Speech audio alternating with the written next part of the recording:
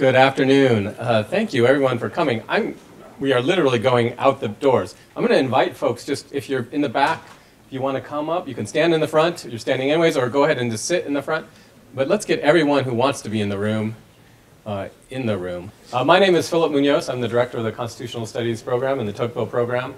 It's my pleasure to welcome you. I want to thank especially ND Votes for co-sponsoring this event with us. Just a few announcements. A number of you have asked. We have the Con Studies program and the Tocqueville program have an undergraduate fellows program. We call them our Tocqueville Fellows. The Tocqueville Fellows dine with our speakers. They help us plan events. They help run the program, really. This morning they were supposed to have breakfast with our speaker, who unfortunately spent the night in the Detroit airport. So if you're interested in joining the program, we have our application, our call for fellows. You can find that on our website, tocqueville.nd.edu. It's a competitive application, not too difficult, but if you're interested, please apply. To introduce our speaker, usually we have a student introduce our speaker, but we're going to have our eldest student introduce our speaker today. Actually, the founding director of the Tocqueville program, Professor Michael Zuckert, the Nancy Drew Professor of Political Science, will introduce his good friend from graduate school, Dr. Bill Galston. Michael?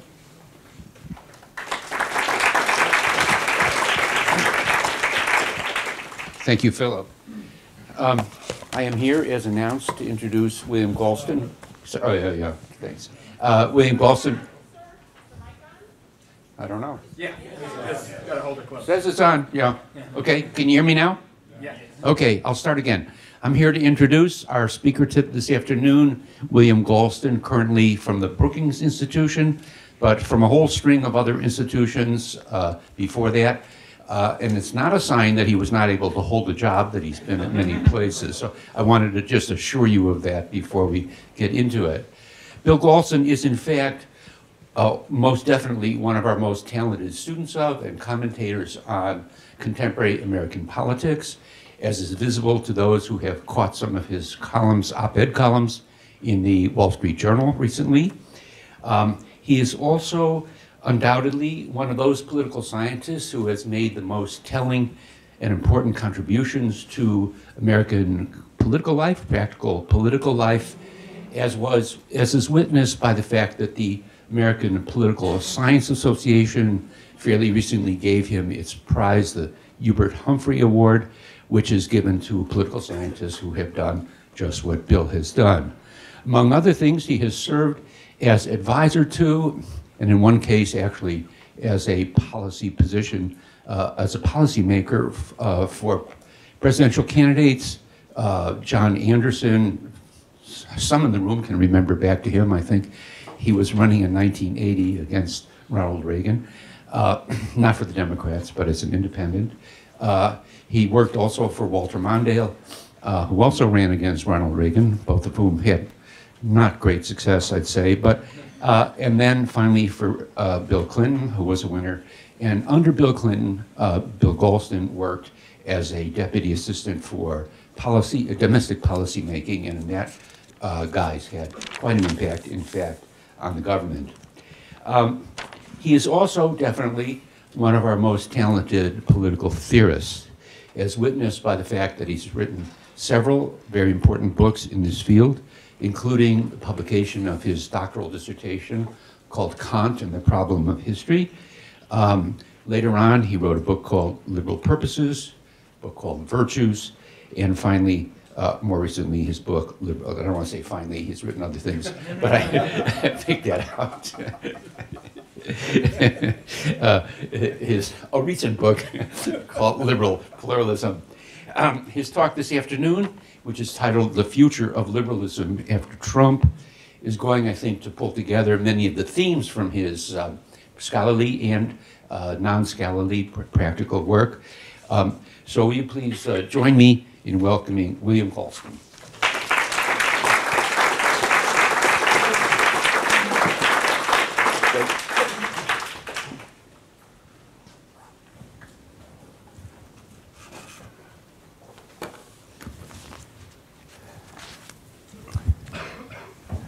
Well, let me say at the outset,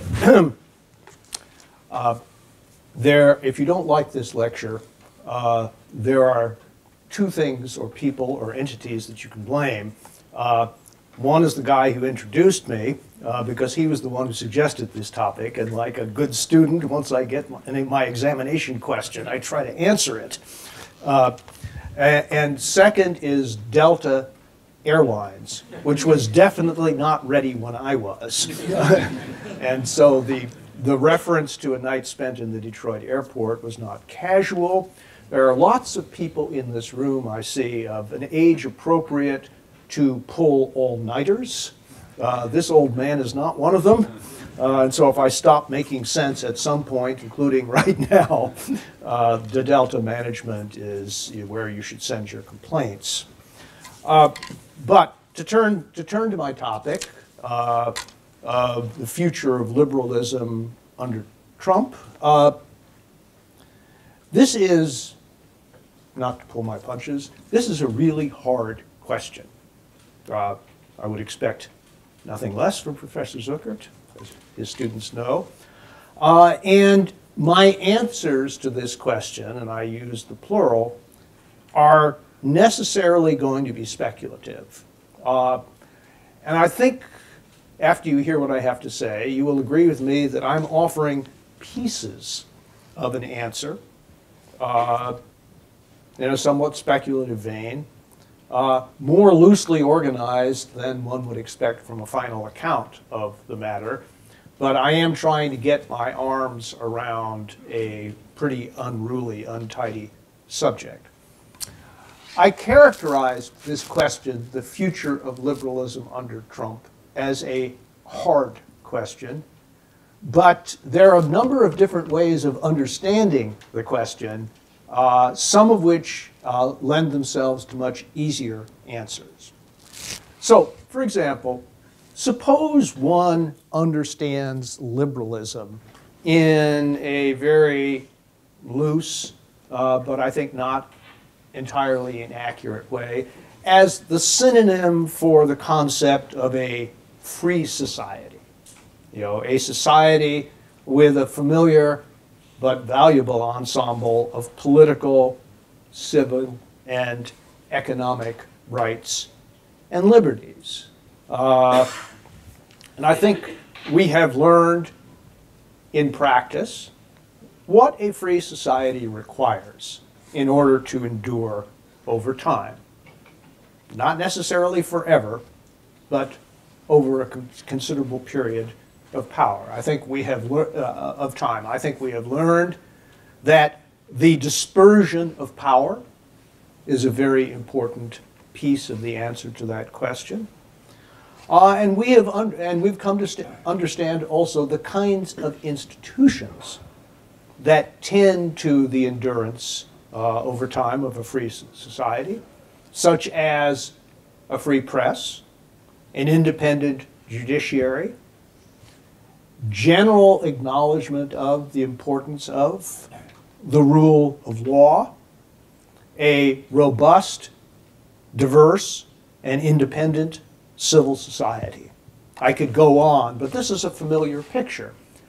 And if I ask, what is the future of liberalism understood in that very baggy sense, loose and baggy sense over time, I would say much like the past.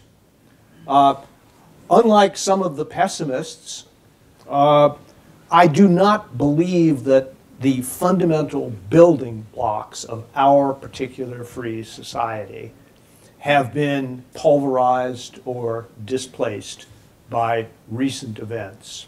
I think our institutions have come under stress.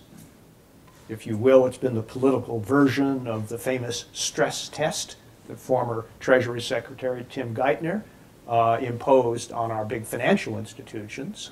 They passed that test with a little bit of help from their friends. So our institutions are undergoing a stress test. They have bent. They have not broken, in my opinion, and I do not expect them to. So in that sense of liberalism, as a synonym for a free society, I think the future will be much like the past, although I think we have learned something about the contemporary vulnerabilities of many of these institutions, and it would not surprise me to see measures taken in order to try to insulate them more against the kinds of attacks that we have learned they can be subjected to. Let me give you another construal of liberalism, very different, which once again lends itself to an easy answer. That is liberalism in the 20th century sense as collective provision of valued goods, roughly speaking, the New Deal plus the Great Society, shorn of their less viable features. So, for example, major social insurance programs, such as Social Security and Medicare and unemployment insurance, or various programs of assistance to the needy, including not only food and housing, but also health care. Here again, the future will look a lot like the past for the very simple reason that nothing has changed. Why has nothing changed? Well, because in this respect, before Trump, Trump, and after Trump, whenever after Trump begins, there are different views in this room, I'm sure, as to when it should begin, there has been very little in the way of policy change. Why is that? Well, the answer is very simple. Many of you remember candidate Trump's famous announcement speech when he rode down the elevator and then delivered himself of some tart remarks about immigrants, particularly Mexican immigrants. I think everybody remembers that particular litany, capped by, and some I'm sure are good people.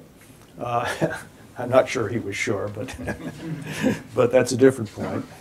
Okay, you probably do not remember another important line from that speech, where he says, we have to, this is candidate Donald J. Trump on his very first day as a candidate, we have to save Social Security and Medicare and Medicaid, period. Without cuts, period. We got to do it, period. Okay. That is not a statement, I think, that Paul Ryan would ever have made. And this alerts us to the fact that populism is very different from small government conservatism. In many respects, particularly the economic respects, populism does not challenge the fundamental building blocks of liberalism that were created in the 20th century. And I don't think it's any accident that in the first 2 years of this administration, there was no serious attempt to do anything to Social Security or Medicare. And I heard an account of an interesting private conversation that President Trump had with Speaker Ryan, in which Mr. Ryan brought up the subject, and the president said, according to this account, we can't do it. The people want their money. That was the end of that discussion. Now, you might argue, you might argue that that his support of the repeal of the Affordable Care Act would have made a difference for the Medicaid program, because the expansion of Medicaid is an important part of the Affordable Care Act. That was never the heart of the president's campaign. That was something he said because an important part of the coalition he was trying to appeal to was committed to it. I don't think he was particularly committed to it. And I know that he became troubled when senators from red states began calling up the White House and saying, if this repeal passes, passes, X 100,000 people, my constituents are going to lose Medicaid coverage. He got that kind of call, for example, from Shelley Moore Capito, a senator from West Virginia, the single biggest per capita beneficiary of the Affordable Care Act, and interestingly, the state that gave Donald J. Trump his biggest margin. So there were there's reason to believe that the president's heart was not even in repealing or trimming that part of the program. The president whom I served declared, interestingly but prematurely, that the era of big government is over.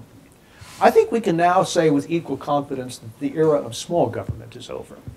And that the failure to repeal the Affordable Care Act and the failure even to try to do anything to rein in Social Security and Medicare suggests that the social insurance / welfare state that we now have is, plus or minus a little bit, the one that we're going to have for quite some time. Some of you may think that that is a bad outcome. Others of you may think that this is a good outcome. I'm happy to discuss that with you in the Q&A period. But suffice it to say, for now, that is simply an empirical statement / prediction. So, those are two easy answers to Professor Zuckert's hard question. So, where does the hard in this hard question reside? Now I reach the portion of my remarks that I've labeled as somewhat speculative. But let me begin from where we are right now. We are a divided country. I would say a badly divided country. I began to notice about 18 months ago that the phrase civil war, with various modifiers, was appearing more and more frequently in the press and among political commentators generally, and without regard really to ideological positioning. And so one of the leading lights of Claremont conservatism or populism or Antonism, I no longer know what to call it exactly, Charles Kessler used the phrase very recently, a cold civil war. I don't think it's that cold, but there are lots of people along the spectrum who have used that phrase. And I think it is a revealing phrase. It points to a reality, and it points also to a deep worry about where we are and whither we are tending. What are we divided about? Well, there's some respects in which we've been divided for a long time. For a very long time, the Democratic Party has been the party of racial and ethnic minorities, which have been expanding along with, a more than 50-year stream of immigration in the wake of the 1965 Immigration Reform Bill. The Republican Party has not participated in that diversification. I'm putting it as gently as possible. We are divided by gender. One party is more appealing to women, the other to men. We are divided by age. One party is more appealing to the young, the other to the old. Those are familiar divisions, though they're not getting better over time. Here are some new divisions on top of the old divisions. We are divided increasingly, at least white Americans are increasingly divided along lines of education. The more education you have, the more likely you are to incline to the Democratic Party. The less you have, the more likely you are to incline to the Republican Party, if you are part of what I'm loosely calling white America. Interestingly, education has no impact whatsoever on sentiments in minority communities. That in the white community, education is about as close to political destiny as any other single marker. Another emerging difference, which is really broken out into open warfare, is about immigration and more generally demographic change. To summarize an enormous amount of research, there are solid reasons to believe that immigration was the single most influential issue in the 2016 presidential election. And by the way, in that regard, the United States is anything but an outlier. It had a huge impact on the Brexit vote that the United Kingdom is struggling with to this day. If Brexit had only been about the economic consequences of separation, the Remain campaign would have won. When it switched to issues of immigration and sovereignty, the vote flipped. And similarly throughout Europe, immigration has emerged as the single most explosive issue. I think it is responsible for the surge of populism in the past 5 years. If I had a lot of time to deliver a different lecture on European populism, I would go through every European country from Scandinavia to the tip of Italy, and I'd be able to tell you a version of the same story. Why is immigration so explosive? Because as an issue, it is a symbolic trifecta. It encapsulates economic concerns, cultural concerns, and security concerns, all wrapped up in one very intense debate. And finally, and this is an issue that my colleagues and I have been working on at Brookings now for some months, and we just came out with what I think is a major contribution on the subject. The split between metropolitan America on the one hand and small town and rural America on the other hand is now almost as wide as the split between white America and black America when it comes to voting patterns.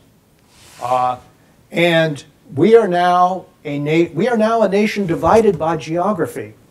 But forget about this old trope of red states and blue states. That is much too crude a way of looking at the situation. We now have red regions and blue regions within states. And it has the same structure in every state. The less densely populated the region is, the more likely it is to vote Republican. The more densely populated it is, the more likely it is to vote Democratic. Here, again, we are not alone. That's what's so interesting about all of this, at least to me as a scholar. If you look throughout Western democracies, you will see that the small towns and the rural areas are the heart of the populist uprising, and the major metropolitan areas are the epicenter of resistance to this uprising.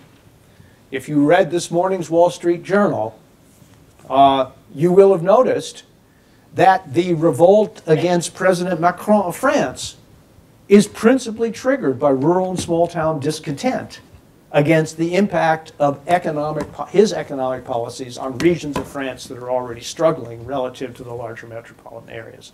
I could go on. So, to sum up this line of argument, in my judgment, we are now perilously close to becoming two Americas.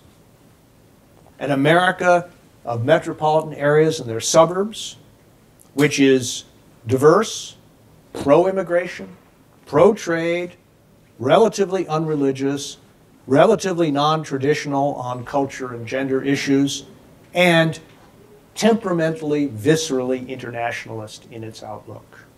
The other America, the America of small towns and rural areas, demographically homogeneous, suspicious, to say the least, about the consequences of immigration and trade for the way of life that they value, more religious, with more traditional attitudes towards culture and gender, and nationalist rather than internationalist in their outlook.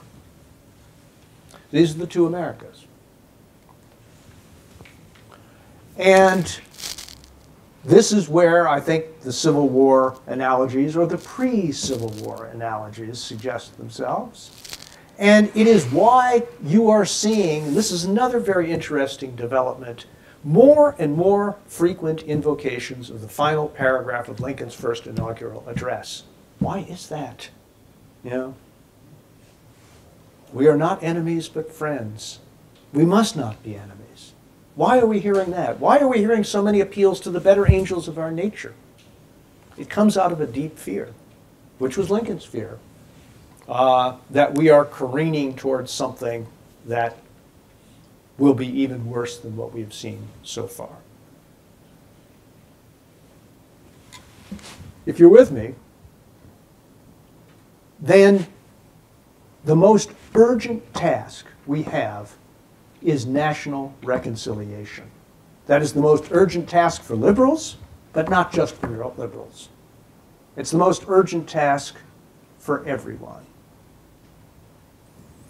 And if I may steal with certain modifications a line from a certain presidential candidate, I would say that in our current circumstances, intransigence in the defense of principle is no virtue, and moderation in the service of unity is no vice. What that means for me as a representative, however flawed, of the liberal cause is an imperative that I feel personally, and that many people like me feel, to reach out to conservatives, including longtime, opponents, in the name of finding as much common ground as is available. In that connection, about a year and a half ago, William Crystal and I got together to form a new nonprofit organization called the New Center. And the point of this is to try to find approaches, principled approaches to our nation's problems that could be embraced without sacrifice, without sacrifice of core convictions by both the center left and the center right. We believe we're making some progress, and I'd be happy to talk about that if you're interested. Okay, in the name of what are we doing this? It is in the name of an understanding of liberalism that is poised somewhat uneasily between theory and practice. And you'll see what I mean when I lay it out. When I'm talking about the form of liberalism that I hope that people along this broad spectrum that I just mentioned can be comfortable with, it would go something like this. Liberal government is, in principle, limited government. Liberal, in the phrase liberal democracy, is not an antonym to conservative democracy. It is the antonym of total democracy. It is the antonym of general will democracy. It is the antonym, well, it's the antonym of many things. I should stop there. And limited government, therefore, entails a commitment in principle to a zone of protected liberty. And the interesting question then is, what is in that zone? And liberals of different stripes, and by liberals I mean philosophical and not political liberal, and not ideological liberals, can fight about what's in that zone. That struggle is one of the defining struggles of liberal life. But it is the existence of the belief in the line between what government has the legitimate competence to do and what it does not have the legitimate competence to do that defines a liberal outlook as opposed to an illiberal outlook. Second, there is an idea of equality built into liberalism as I'm defining it. It is an equality of rights, if you will, an equality of dignity and respect.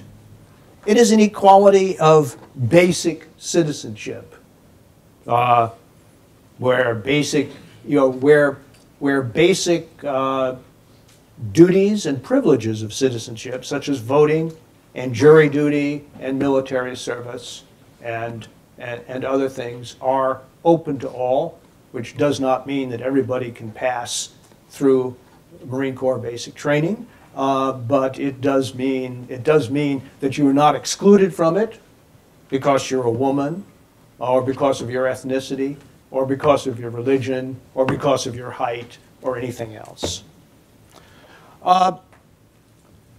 Liberalism, as I understand it, and this is my third point, involves the opportunity for all members of the liberal society to be full members of that society, full members of its economy, full members of its political system, with a full opportunity. Note that I did not say an equal opportunity, but a full opportunity to develop their lives and deploy their talents as they see fit. And if I can steal a line from John Rawls, and this is the only line I will steal from John Rawls, perhaps disappointing Professor Weithman is also with us, but so be it.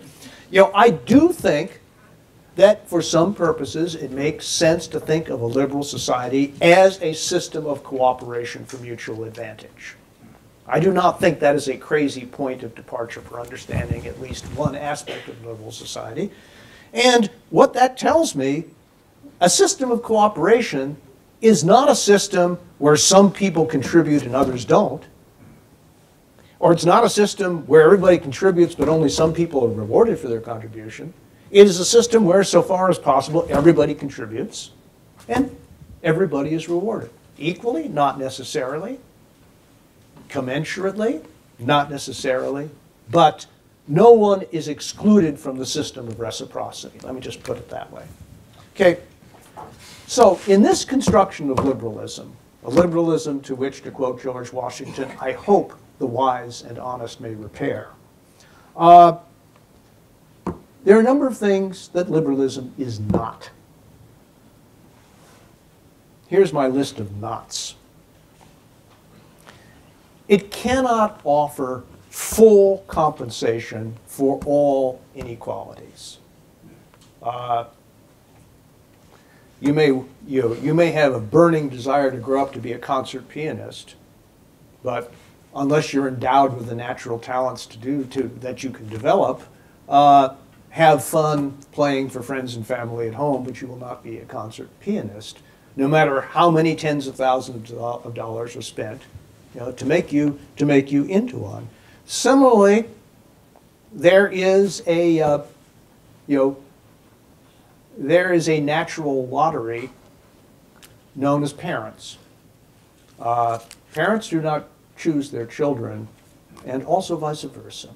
And we are not equally fortunately endowed with the kinds of parents who can maximize our chances in life.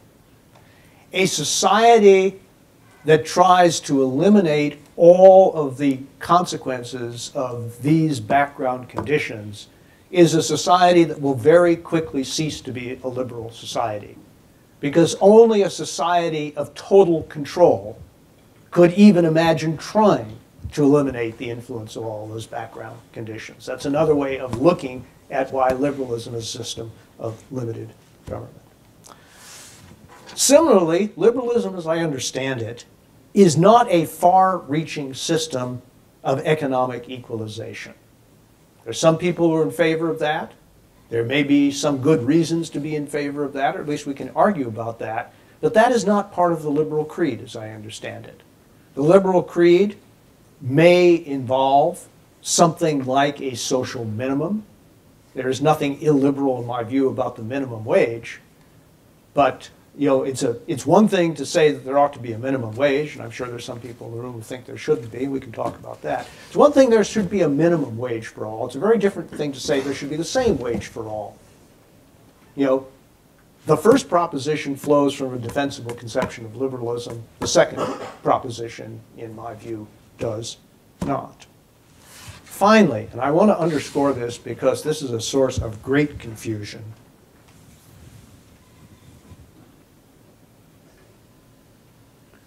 Liberalism and progressivism are not the same thing. Repeat, not the same thing.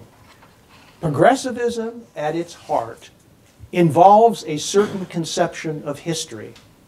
History has a linear direction. That direction is up. The present is better than the past. The future will be better than the president. Than the president, right. Yeah. Now there is a slip. Yeah. But actually, I was thinking about a different president. And just to show how even-handed I am, the previous president of the United States used a locution that I publicly criticized more than once. He said that X, whether X was a country or a movement or a leader, was on the wrong side of history. Newsflash, history doesn't have a side. Right? Liberalism is a set of principles, institutions, practices, and programs that represent a good faith effort to build a good society. There is nothing inevitable about it. The fact that global democracy grew during a certain period of time is no guarantee that it will not retreat in the next period. And indeed, we are in a period, regrettably, of democratic retreat. Don't hold your breath waiting for the end of history, because history has no end. So, what does all of this mean in practice? Well, I will state my practical conclusions very briefly so that we can get to the question and answer period.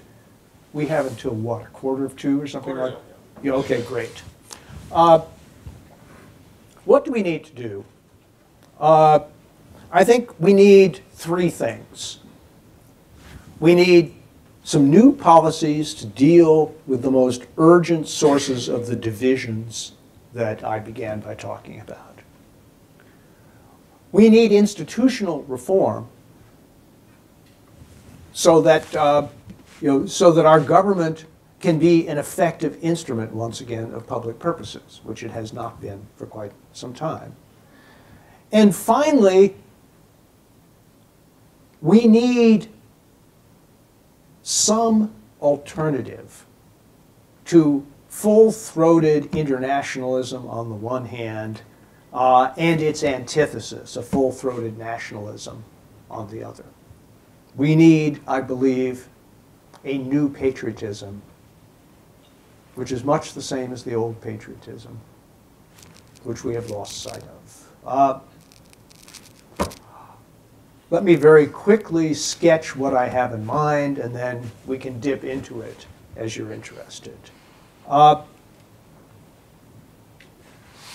We need a new set of policies for making growth inclusive, not only across classes and races and ethnicities, but also across geographical divides. One of the major complaints of small town and rural America is that work is becoming scarce. Good jobs are becoming even scarcer. Now that we've named that problem, and now that the democratic process makes it impossible for any of us to ignore that problem any longer, after a long period in which we did ignore it, many of us because we weren't aware of it, or insufficiently aware of it, there are things that we can do about it. And this has been the focus of a number of major books and reports in just the past few months.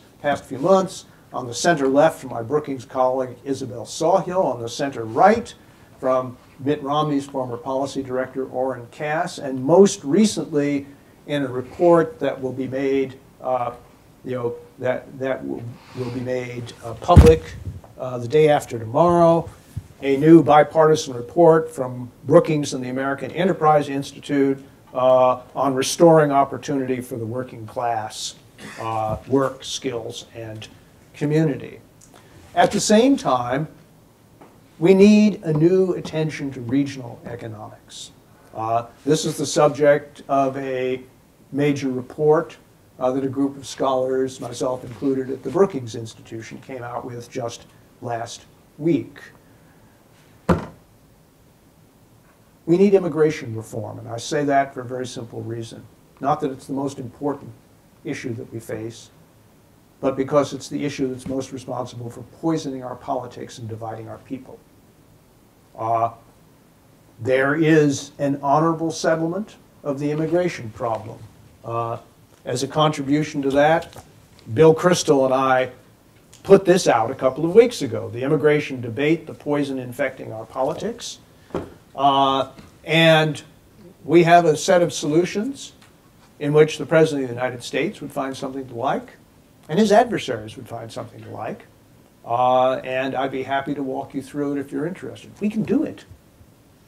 There's a majority in this country for center-left, center-right immigration reform.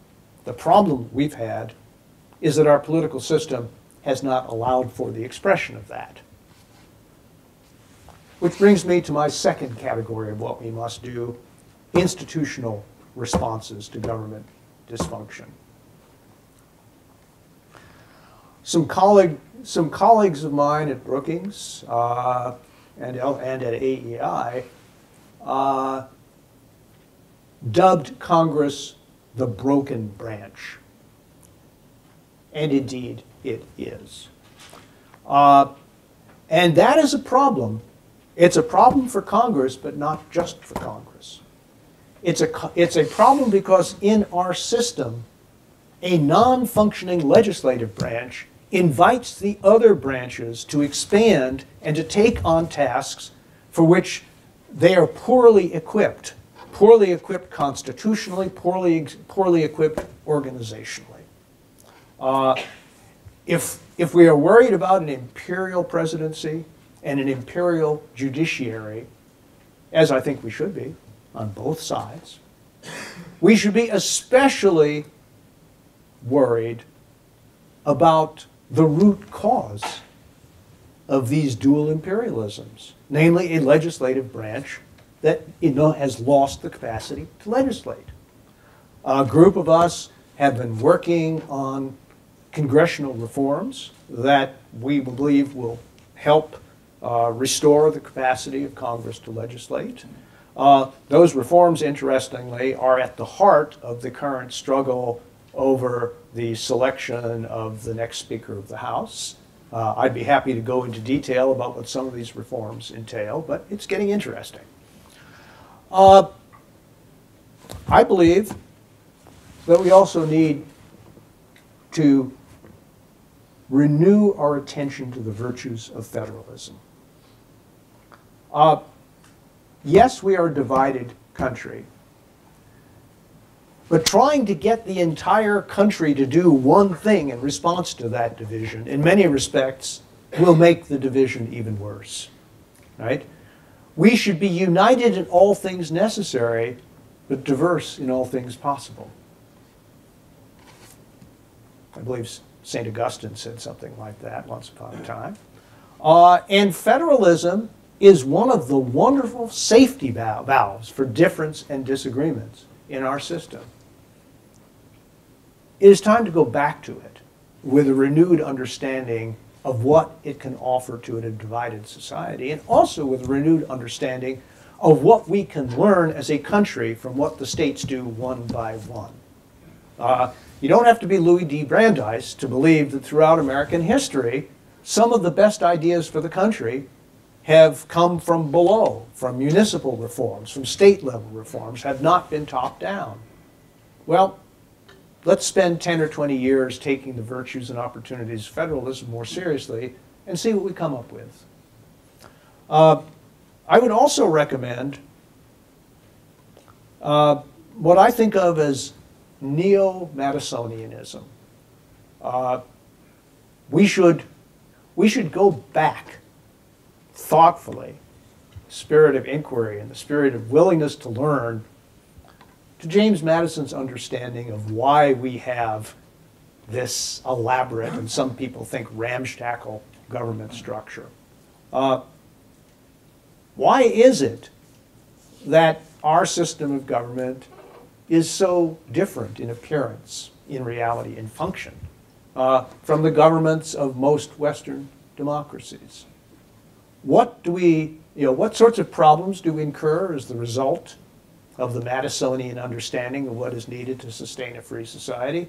But also, what advantages do we gain from the way in which the Madisonian constitutional system both enables and frustrates the kinds of bold actions that are more characteristic of parliamentary democracies? So that's my second basket of suggestions: serious attention to institutional reforms, the kinds of reforms that will address the problems that are making our divisions worse, not better.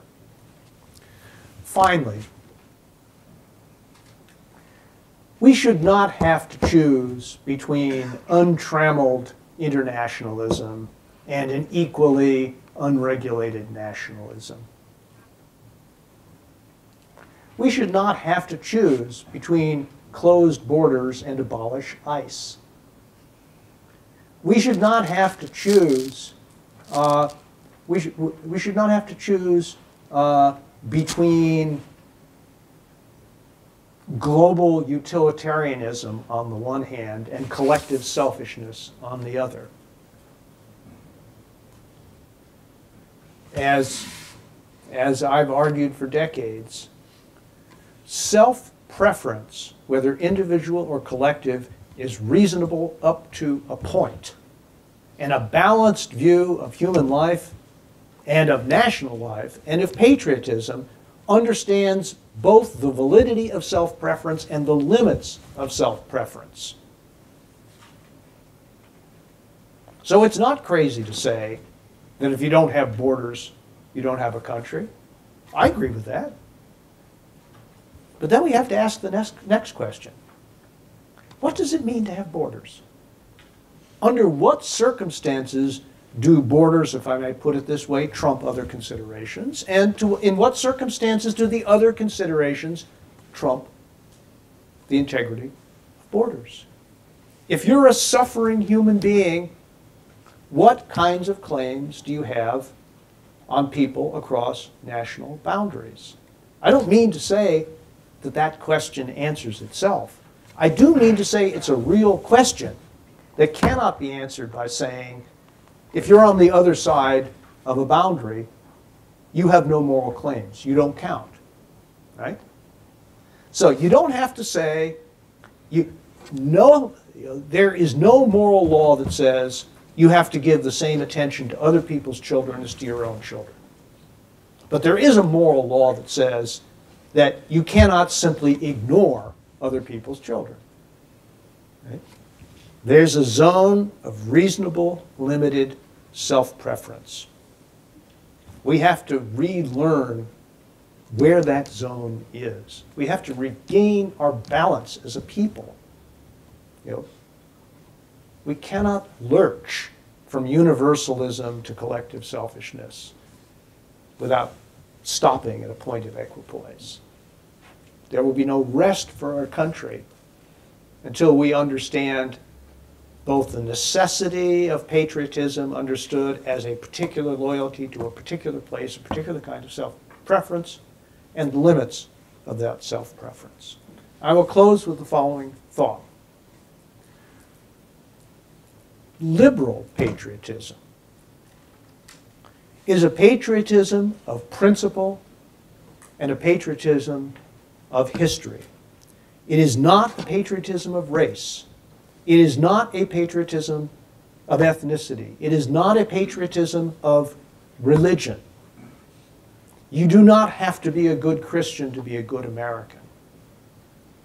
About a third of the country disagrees with me on that point.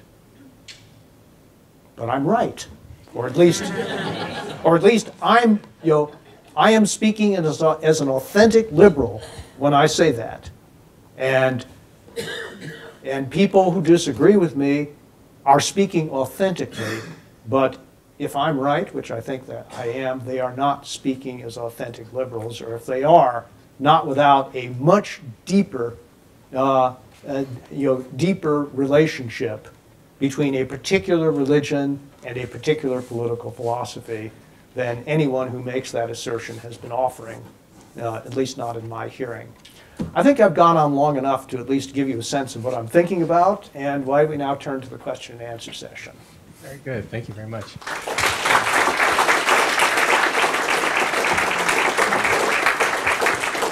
We have about 20 minutes or so for questions. We have a tradition here in the program, which is we invite an undergraduate student to ask the first 2 or 3 questions. Any undergraduates with a question?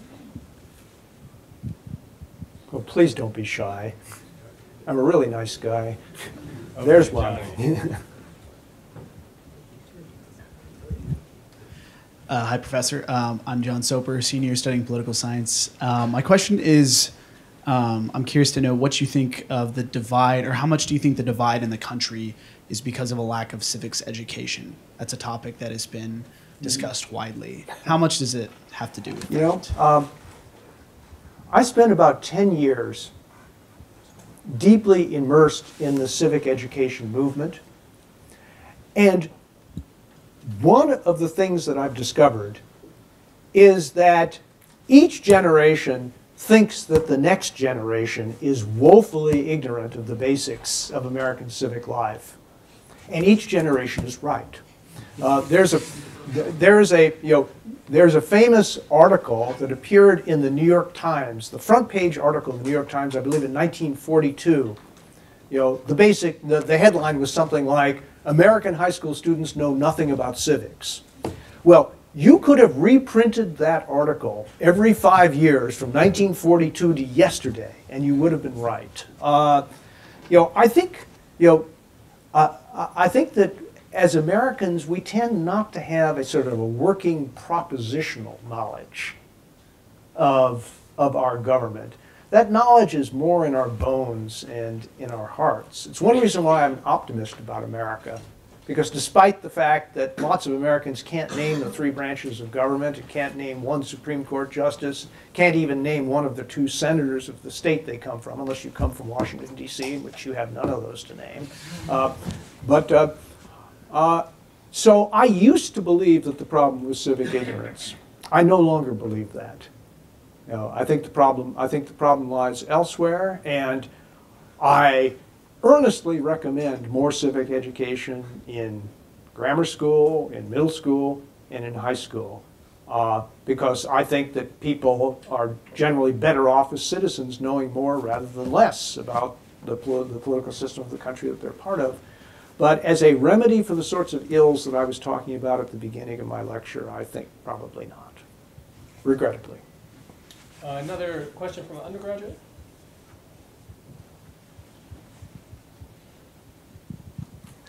Hi, Professor, and thanks for coming, by the way.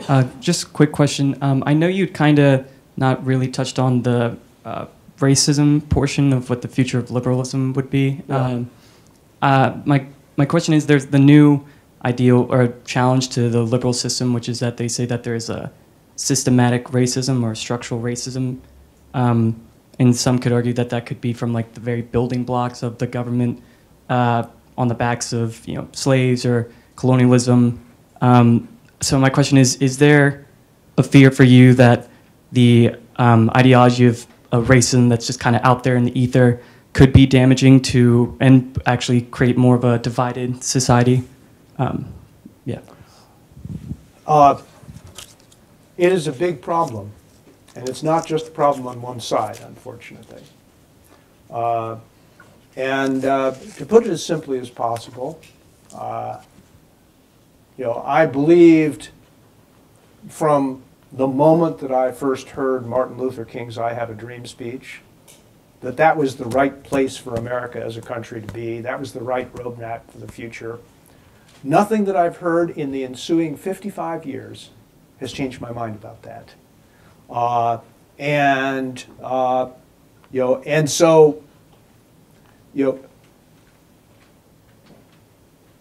In order to overcome racism, we have to believe that we can get beyond race, right?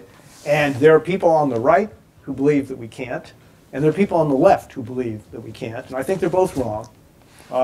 And so the liberalism that I'm defending is a liberalism not that it says that we have gotten beyond race, not that it says that we have gotten beyond race, but that we can and we should, and and that a day may come when things, and should come, and I believe will come, when the things, the blinders that affect the way we see other people and other groups of people will fall like scales from our eyes and we'll be able to see clearly.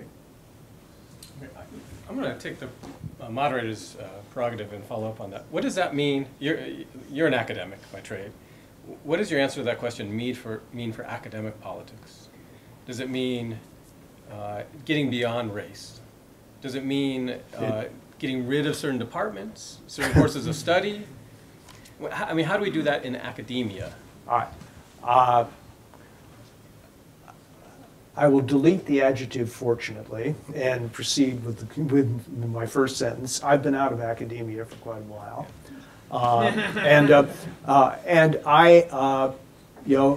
and I can't speak to the particular problems that academia now faces. At least not with the field that I might have been able to 15 or 20 years ago. And so, if you're asking me, am I opposed in principle to departments that that focus their attention on the history, for example, of particular racial or ethnic groups in this country? No, I'm not. Right? There's a right way to do that and a wrong way to do that. Am I opposed in principle to departments of gender studies? No, but ditto. I have to say, and this was one of the hardest columns that I've ever written. It was somewhere in the Me Too / Kavanaugh scene, where it suddenly became apparent to me that something that I thought was exceptional and aberrant behavior was considerably more pervasive than I had imagined. And I talked to my wife about this, and she sort of shook her head and said, "You dummy, didn't know this?" And I said, I've been silent too long. I've got to write something about this. But this can't be a mansplaining column. So I talked to every woman under the age of 30 in my office. I spent a whole day doing that and taking notes. And they all told me the same thing. And then I talked to one of my oldest, dearest friends, a woman, someone with whom I've been co-authoring papers and Democratic Party screeds and platforms for 30 years. And she shook her head and said, in effect, "You dummy." And then she proceeded to tell me stories. And I said, okay. I'm a reasonably sentient member of my society. And there was this entire dimension of gender reality that I knew almost nothing about. I do not believe that I'm alone, right? And so I think, I think there's a process of eye-opening and social learning that needs to go on in society. Academia has a legitimate role to play in elucidating these concerns. But to end where I began, there's a right way to do it and a wrong way to do it, and I don't want to cross swords with any particular department in any particular universities, because I don't know enough to do that. Okay, enough said. Well, let's open it up to anyone. Dominic, and wait for a microphone. That's for the recording. Yeah. Hi. So throughout your lecture, I was thinking about the fact that the populist sentiment that has been rising in this country has never really had a healthy outlet through elected officials. The elected officials we see in the legislatures, either in the states or federally, are all part of this elite that we are a part of in this room. And then you have people like my grandparents who never graduated high school, and the closest they will ever get to participating in political life is voting if they choose to vote.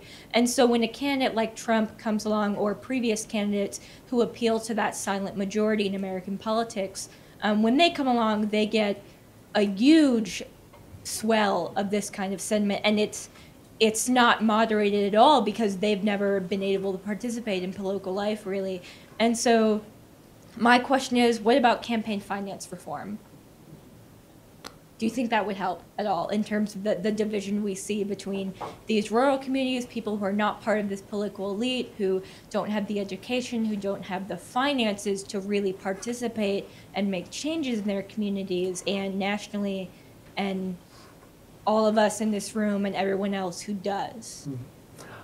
I'm going to give you a contrarian answer, which is a lot like my answer to the first question about civic education. I wish that campaign finance reform, were the solution. I fear it isn't. I might quarrel a little bit with the phrase silent majority. It wasn't, in 2016, it wasn't even a silent plurality, but it was well located. But setting that aside, let me agree with the underlying premise of your question. There are a lot of people who feel underrepresented and voiceless. And one of the most powerful things you can do in politics is giving voice to the voiceless. One of the most dangerous things you can do in politics is giving voice to the voiceless.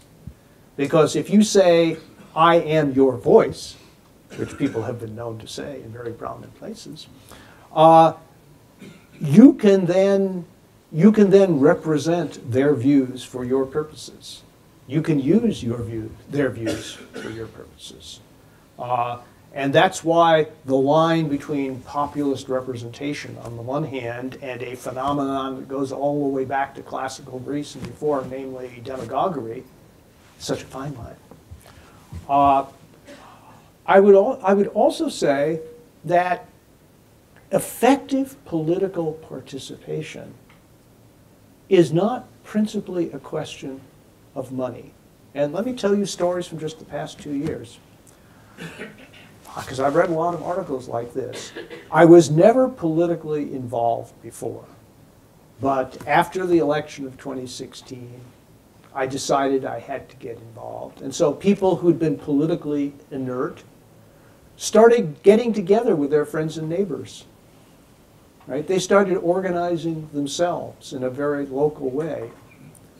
Some people who never thought of themselves as political activists suddenly became leaders. Some people who never thought of themselves as political candidates suddenly put themselves forward for office. Nobody came along and gave them a bunch of money to do that. They did it anyway. And in many cases, once they put themselves forward, the money followed, because in our new system, you can raise tens of millions of dollars, a few dollars at a time. If I ask, what is the single biggest change in our political system where technology and politics have interacted to create a new reality? It is social media. It's the ability to reach out to hundreds of thousands or millions of people at the same time and to have them reach back to you either with messages or money or both.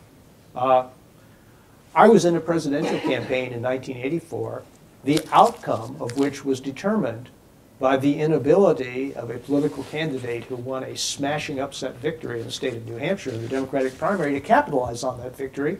There was no internet. He couldn't raise money over, by mail fast enough to take advantage of this victory. In the current technological circumstances, he would have upset the prohibitive favorite, become the nominee of the Democratic Party. I'm absolutely confident of that. So I think that for reasons I can understand, people exaggerate the impact of money in politics. Let me tell you when money matters. Money matters when there's a small handful of people who care very intensely about some provision of the tax code, and nobody else knows anything about that provision of the tax code. Under those circumstances, going to the members of the committee with jurisdiction over the tax code and making your views clear to them and making clear that there will be a relationship between their view on that piece of the tax code and campaign contributions can be extremely effective. But when you're talking about broad-based public issues, literally billions of dollars have been spent to change Social Security. No impact. Why is that? Because that's not the kind of issue where money makes the difference. And similarly, just to go back to what I said before and to underscore it,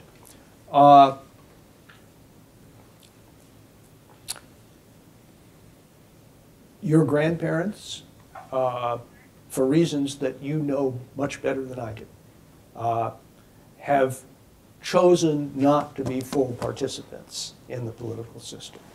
I'm not going to stand here and pronounce on what those reasons are. They may be good, they may be not so good.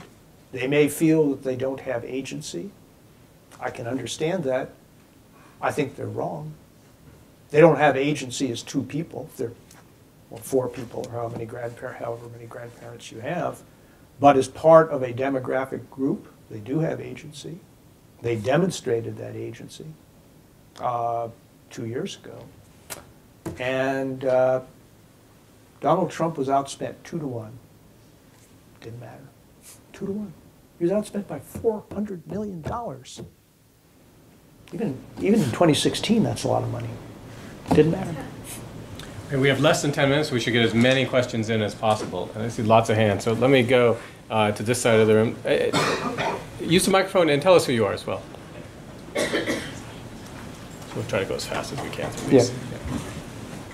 Thank you. My name is Brennan. I'm a political science and theology major here. I want to ask you, you mentioned that you don't have to be a good Christian to be a good American citizen.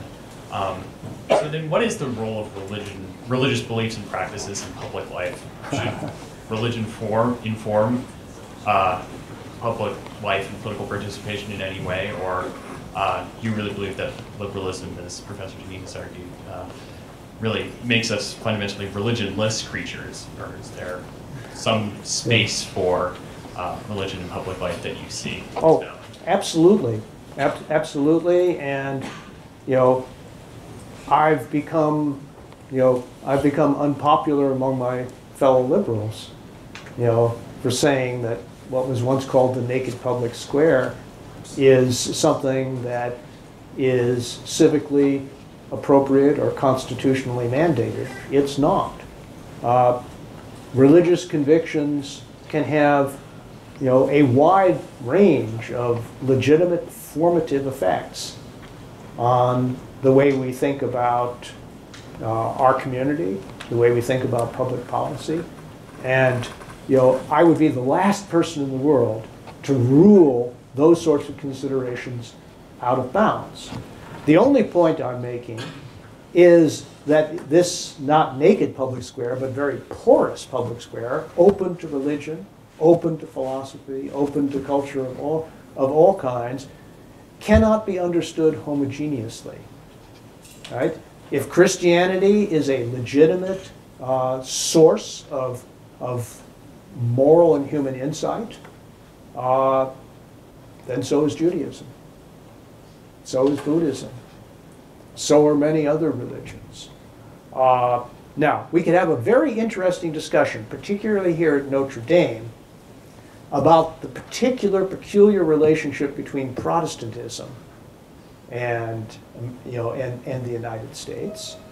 And I'm sure here at Notre Dame, you know the history of Protestant doubts about the compatibility of Catholicism with American political institutions. And I'm sure you also know something about the century of history, that led to America's political acceptance of Catholicism, and I would say reciprocally to Catholicism's principled acceptance of America. People like John Courtney Murray were very, very important actors in that reciprocal acceptance. So it is not my view that any form of religion is equally hospitable to American political institutions. And there is a particular difficulty that we encounter when religion takes the form of public law, because then you have a competing body of public law. That's a problem for Judaism, as Israel is discovering.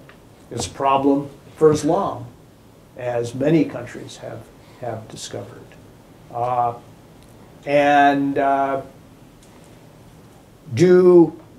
Do all religions have a principle structurally similar to render unto Caesar what is Caesar's?